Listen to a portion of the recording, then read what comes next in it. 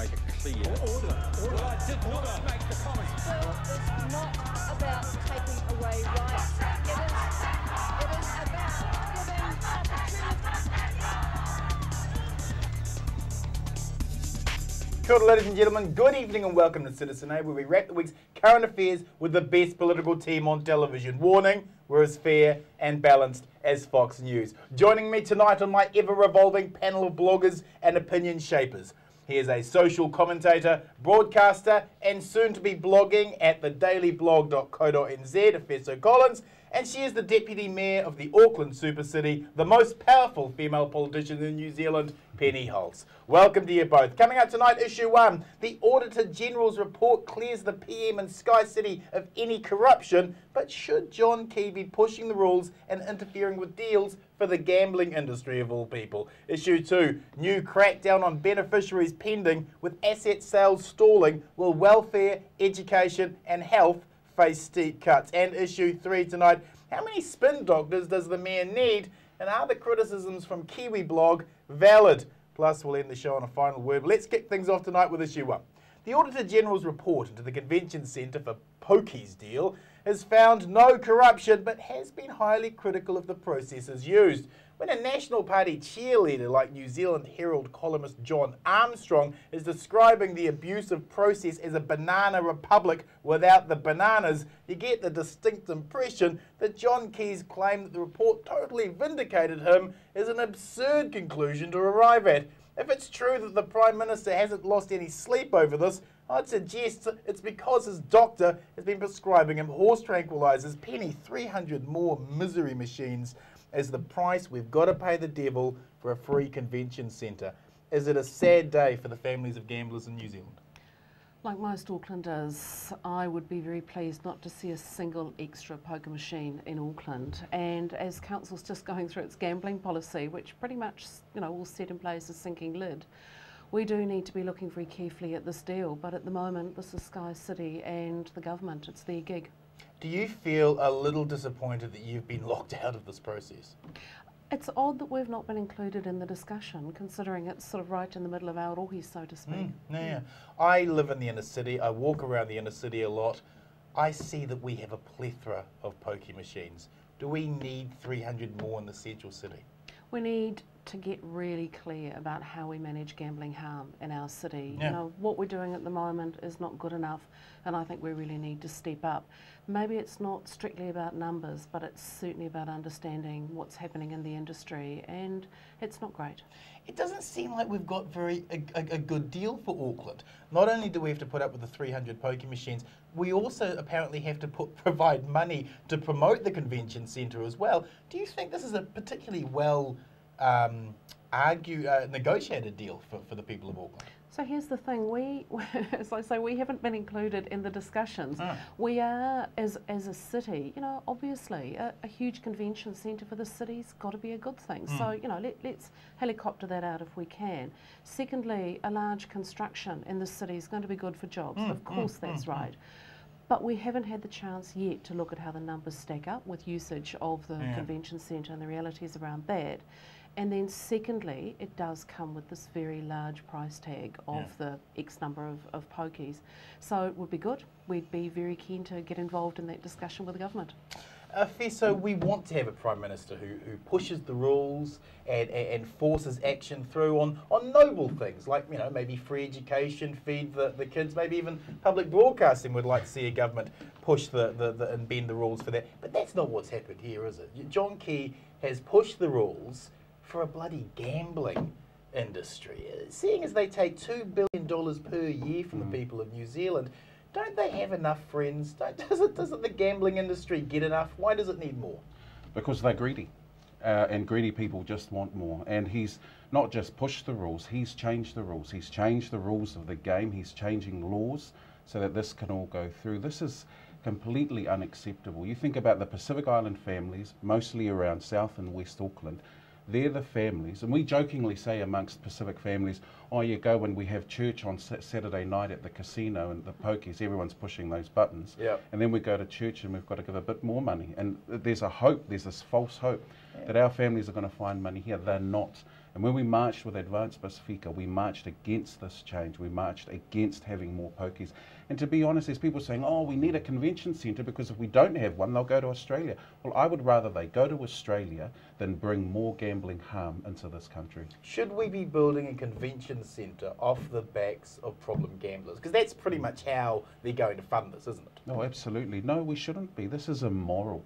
And the Prime Minister, whilst he might be cozying up with all his mates and stuff and making sure they get an extra bit after this recession that we've had, you know, Pacific Island people have lived with the recession since they arrived here in 1960. Yeah. And so we've pretty made long it recession. It's yeah, really, exactly, but no one's addressed that recession. Yeah. And it seems so false to me for the Prime Minister to come out and say, oh, look, there's so much to be gained. Again, the gain is going to come from companies who can afford to go to this convention centre. So whilst it might seem like a good idea, I think we're not hearing the voices of an underclass. We've created an underclass in this country, most of whom are Māori and Pacific and live in West and South Auckland.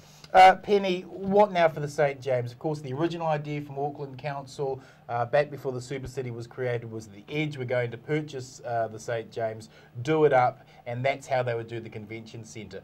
Now that that's been ruled out completely, do we send the bulldozers into the St James? When are they booked? When are they booked? There are, and we have this conversation. I feel very guilty. We've had this conversation many times, times. You know, I keep demanding to know what's going on. And I keep waiting till I can kind of come and go, here's the plan yeah. for the St James. That I think, as with other heritage buildings in Auckland, the St James is absolutely right up there in the top. The mayor's met with Bob Kerridge and another bunch of fantastic Aucklanders, and they've spent time down there. They've managed to get it opened up and had a look. And I know it sounds like it's moving with glacial speed, but there's a whole bunch of people who love it, and it will be saved. I've no doubt. So if this convention centre does go through, that doesn't mean it's going to be at the cost of the St James? No. Excellent. Efeso pokies are a particular scourge in South Auckland. And it was South Auckland that helped win the mayoralty for Len Brown. This is going on his watch. Do you think that he's going to get any backlash politically for this? I don't know that he will. And I don't know whether I should say I hope he doesn't. But the issue here is that our people won't feel the harm immediately. They feel the harm when there's trouble in the home. You know, domestic violence happens because someone's gone out and spent the rent money in the hope that they're going to get more out of the machine. But I don't know that our people are translating that into this is Len Brown's problem. So I don't know that he'll get flack for it this time round. But I think if this continues, then... And I think maybe people are seeing it as a national issue. This is a John Key issue, and I don't think it'll have an impact on Len. Final question to both of you. Should the Prime Minister become personally involved in deals? Categorically not. He can be there to advocate for the good of New Zealand, to set up deals, and that's the leader's job. Getting involved in the grubby detail, absolutely categorically not. Isn't it a bit awful that our Prime Minister is pimping for the casinos? Yeah, if he's not over helping out the Warner Brothers lot, he's here doing the casino business. No, he should not be involved at all. Thank you, panel. Moving on with issue 2, the Supreme Court ruling looks like it may go against the government, meaning the asset sale agenda will be well and truly derailed. The danger for all of us is that the government have already included the money they thought they would get from asset sales into the budget. Where will the government look to cut if they can't sell assets? Why, welfare, of course. Surprise, surprise, the latest round of welfare witch hunts has been launched. This time, draconian new penalties against the partners of beneficiaries that will see them fined $5,000 or, staggeringly, face a year inside prison. Efeso, if you were worried that John Key wasn't going to be able to fill all his private prisons, fret no more. Here we've got the solution. Are the only people who are going to be happy about this Serco the ones running the private prisons? Oh, absolutely. They're thinking, oh, they're rubbing their hands saying, thank goodness we're going to fill these places. We've got enough beds for these people. I don't know what it is, but this government love to pick on vulnerable people who don't have or feel they have a voice in this country. So because nothing else is going right for the national government, they know they're under stress. Look at how well the Greens are polling at the moment. The national government know they're in trouble, so they've got to go back to their core constituency and start ramming things home on beneficiaries. And again, Māori and Pacific are going to be hugely affected by this. And you know, there was the other woman from I think with the Women's Refuge who was saying, well, so when a person is out of a relationship from the domestic violence, do they now get pinged because they've left a relationship where they knew something was going on, but now they're going to get in trouble as well? This is really draconian, and this is a measure by the government to say, oh, we're in trouble in 2013, we've got to get right for next year, let's throw something at the beneficiaries. Welfare fraud per year, $20 million. Tax avoidance, starting minimum $140 million to $500 million per year. If we're going after the partners of the poor, will we be going after the partners of wealthy people who know that their partner is avoiding tax? When are we going to be sending the officials into Remuera? We won't be. Not under a national-led government. That will never happen. We will always send them after the poor, the vulnerable, those without a voice. And it's a real shame. There's such an irony here. And again, it's immoral. We're chasing the poor, yet we know that there's wealthy people who have this going on. I'd be interested to see what Bronner knew about the way he used to conduct himself as a merchant banker. Yes, This is really sad. And I'm amazed that at our city and our country, we don't. It's not like we stand up to it. We just think, oh yeah, okay, sweet as, let's just accept it because they're bad people. When Bill English, of course, double dipped his housing allowance, should we be going after Mary English? I mean, if she knew. It seems to be that there's one rule for very poor people and another rule for very rich people, Penny. What's going on here? Just taking a step back, I have to say I absolutely agree. This is about let's find the group, the group of the week to blame. And it seems to be, and in reading Joris de Bres's comments, it was kind of the Asian community, then the beneficiary community, then local government, and now it's just quicker, local government, beneficiaries, Asian community. Yeah. So it's not our turn this week from local government. But the reality is, we do need to call out the kind of hide your money away if you can afford good lawyers routine. It isn't right, and to bash people when they are most vulnerable might be popular amongst the Chester Boroughs Brigade, but it's kind of inhumane, and I think the country needs to see through it. We're targeting solo mothers and their daughters for long-term contraception. We're forcing them to take drug tests so they can't get welfare, and now we're going after the partners of beneficiaries as well. Are we criminalising the poor?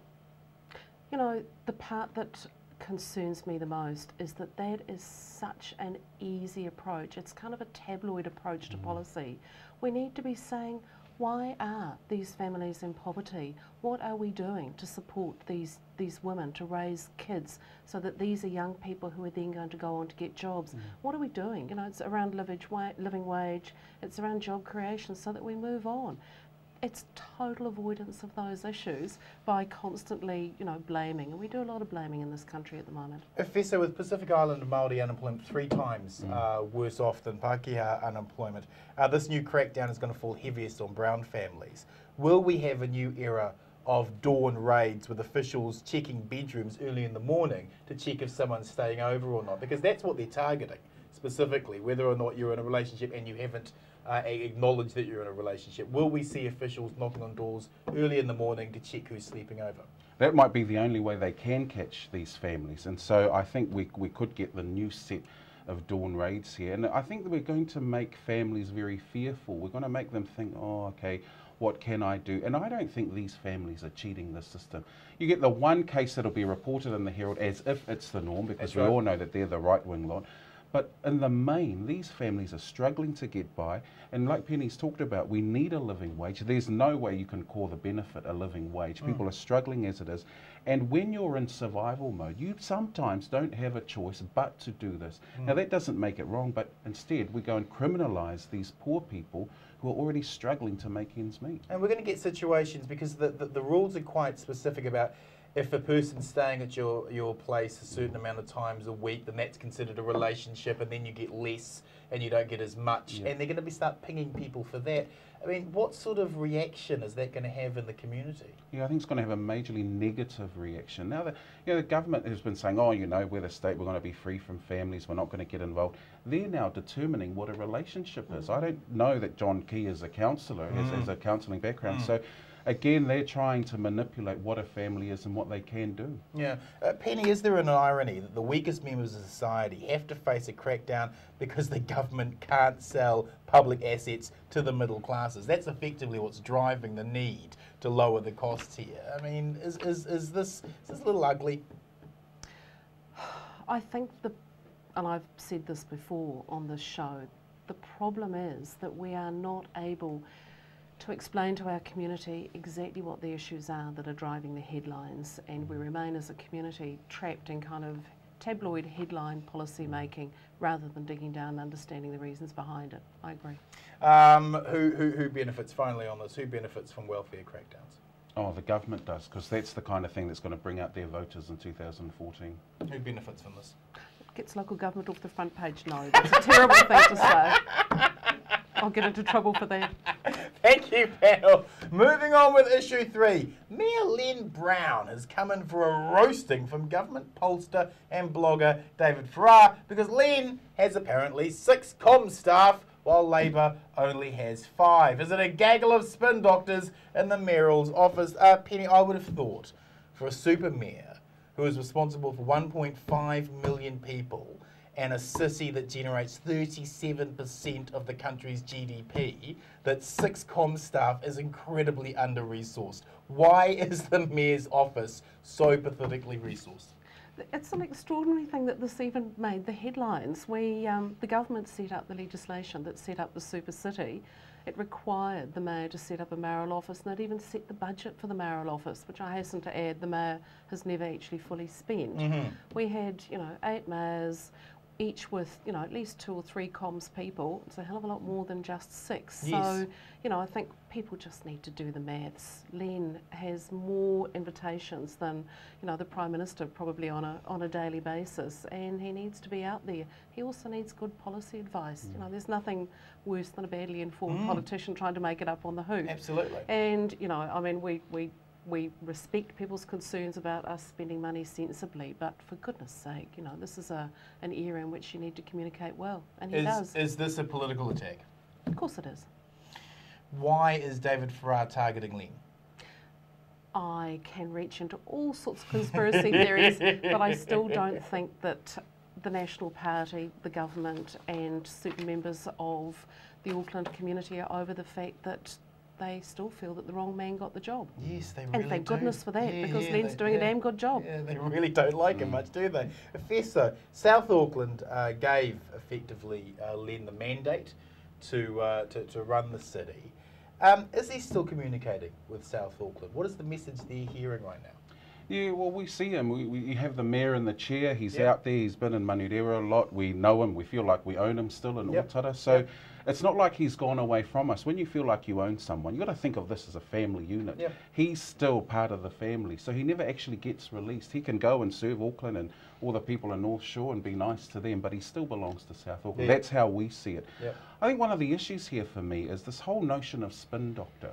And it gives off the impression that Len goes at the end of the day at about 6 o'clock, he calls these people together and they have this secret meeting, because that's what a spin doctor gives the people impression of, that he's getting together, trying to scheme up some naughty plan.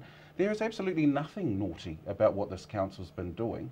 What we know is that, you look at the council plan, the yearly plan that they have. This is a council that has tried its best to be as transparent as possible. They're not hiding behind people. And the reason why David Farrar is attacking him is because he knows as well as anybody else that Len will win that election. It's the next one where there's going to be more of a challenge. The right have got no one to put up. Who are they going to go with? Christine Fletcher? And even if they are plotting, what are they plotting about? Public transport? Well, I'm all for plotting of public transport or affordable housing. What is it that South Auckland wants to hear from Len? What do they need to see from him to go, yes, you get my vote again? The sinking lid on the pokies. They want to make sure that they can access tertiary education. So they're happy. AUT's out there, or in South Auckland at least, you've got MIT. So our people are thinking we don't have to always travel into town. And because there's this big concept of what is the super city. We know South Auckland, we know Manukau City. That hasn't changed. And as long as he can still encourage that feel, because we're family-based people, as long as you can encourage that small community of Manukau, of South Auckland, we're going to be fine. And I think the same is happening out west. We are of course the largest Pacific Island city in the world. Do Pacific Islanders in South Auckland feel that they are getting represented? Their concerns are being represented by this mayor?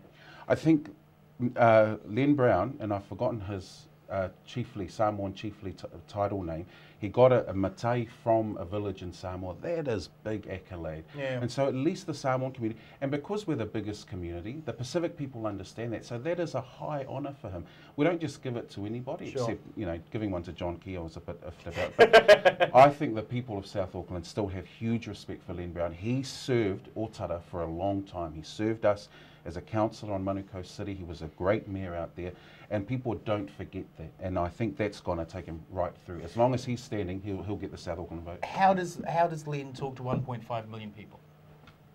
Thank God he's got 6 spin doctors to help him. Yeah. You know, the reality is, Len is, he's a fantastic communicator in his own right, but the challenge we've got is actually unpacking complex council information and translating it into real people language, and that's where we actually need, you know, sort of greater involvement. We need some more people to help us do that, because to most people, the average kind of, you know, the life of council lives sort of somewhere else. It doesn't live in people's houses. But with the unitary plan that we just, you know, finalised yesterday, that's where we really do need to encourage all of our community to participate. So, you know, we'll have Len out there talking to people, but we'll have the whole council out there on the streets, in houses, in, you know, in churches, talking to people about the future plans for Auckland. Do you think the problem is not so much the way you're communicating the message, but it's what you're saying? Because you are telling Wellington they have to start investing into Auckland, and they don't want to hear that message. You know, they don't want to hear that message. The most challenging thing is that what we're saying is actually about Auckland. We're not speaking the language of the left or the right. We're saying, let's focus on what's good for Auckland, and Wellington, just sit up and listen, because we've finally got a joined up voice. We've finally got policies and plans that are good for the entire Auckland region, and we haven't given Wellington anywhere else to go. You know, they need, it's wearing a little bit thin going, oh, it's Lefty Len and his plans. You know, the developers love what we're doing in the unitary plan. The community are pretty much behind it. So we're saying, let's find a way of actually getting Wellington to understand Auckland is pretty coherent and cohesive and speaking with one voice. They need to listen. Fund the damn rail tunnel, for goodness sake. Was Stephen Joyce beaten up by a train as a child? Because I don't understand. I think more a bad encounter with Thomas the Tank. I don't know what's happened here, but he hates rail. Why? I think, again, it's looking through an ideological lens rather than a practical lens.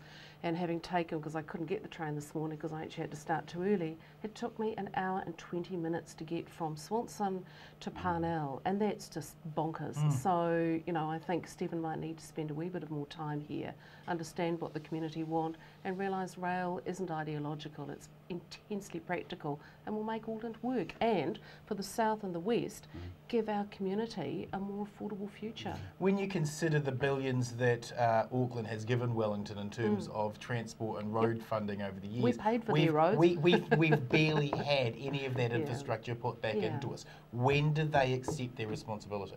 I think they're very frightened of being seen to be favouring Auckland. What they don't realise is around the country, and as chair of the Metro Mayors group, I know from our provincial mayors, they get it. They keep saying, for God's sake, why is the government not understanding the need to invest in Auckland, make Auckland work well, and the rest of New Zealand will work? You know, I think the government are a little bit behind the times. It's not favouritism, it's just a practical way to make sure that New Zealand is balanced. How is Auckland supposed to hold up the rest of the economy with Christchurch out of action, our second largest city, if we don't have the infrastructure being built here? Final question to both of you on this then. Who will the right run for mayor? Who do you think the candidate is? David Farrar was chastising the right, saying they haven't got themselves an actual candidate yet. Who do you think will run? It'll be Christine Fletcher or Cameron Brewer. Oh, that's a very dull choice, both of those, really. Well, babyface Cameron Brewer, he'll woo them, won't he, on the North Shore, on the West? Cameron's far too smart to put himself up for something that he's going to lose, and he will absolutely lose the mayoralty, you can guarantee that. So who do the right put up? I think they're scratching. Really? I really do. I think the difficulty is because the business community are actually fairly positive about what's happening in Auckland.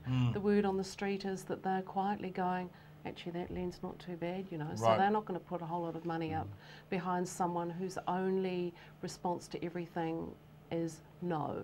I think Auckland realises it's good to have people with vision, it's good to have people with guts, and it's good to have people who actually understand where we're going. It's no longer appropriate just to vote against everything that Len says. People are tired of that. Let's wrap the show with final word. Penny, your final word this week is?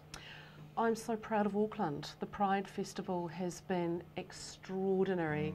You know, being on the sideline for the Pride Parade along Ponsonby Road was just extraordinary, and driving up and seeing the museum all rainbowed out was moving beyond belief. I think we can be proud of ourselves. Amen. Efeso, your final word this week? The Busweeka Festival is coming up in just a few weeks, and I've just come from a meeting where we're organising the church service. It's going to happen to bring people together. Disappointed that Creative New Zealand withdrew some of their funding for the festival, and we're trying our best. There's even messages on Facebook, people saying, oh, who's got $1 or $2 or 20 that can help out. But I think it's going to be a great festival, and this is a chance for our people to shine and really make a name for themselves in Auckland. Maybe Len can help with finding that money. I'm sure he will. Thank you, Efeso. Thank you, Penny. Ladies and gentlemen, to my final word. So New Zealand won't actually be pulling out of Afghanistan like Key promised. 27 soldiers will remain in this occupation to prop up this corrupt narco state when you are occupying someone else's country. The way we are in Afghanistan, you have to justify every second of every minute, of every hour, of every day, of every week, of every month, of every year you remain occupying it. 27 soldiers left in the country is 27 soldiers too many, Mr. Key. If you like tonight's show, please join our Citizen A Facebook site and connect with other like-minded news citizens, and follow me on my Citizen Bomber Twitter and Facebook page. Thanks for watching, whānau. Good night, Aotearoa.